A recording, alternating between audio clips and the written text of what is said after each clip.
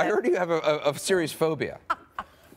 Well, you know what? I have a few. I don't walk around, you know, scared or anything, but I'm terrified of sharks. Really? And I live by the water, and yeah, it's been a problem. I actually went shark diving, and it actually relieves. I used to be very, very scared of sharks, and if you do that, it actually cures you of your fear of them.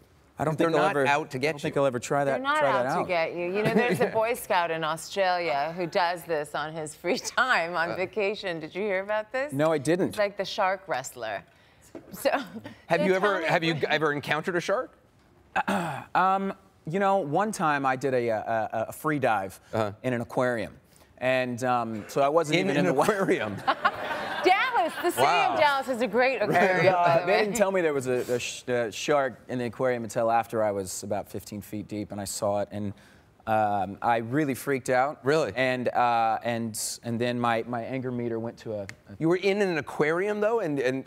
Yeah, yeah. It was it was at the Mall of America, I think. Or okay. Like that. We got you. We decided to give you a little present. To face your fears. No, like to we have look a present for gifts. for you. Okay, gifts. Here. I like gifts. Here you go. Look at that. That's real. Look at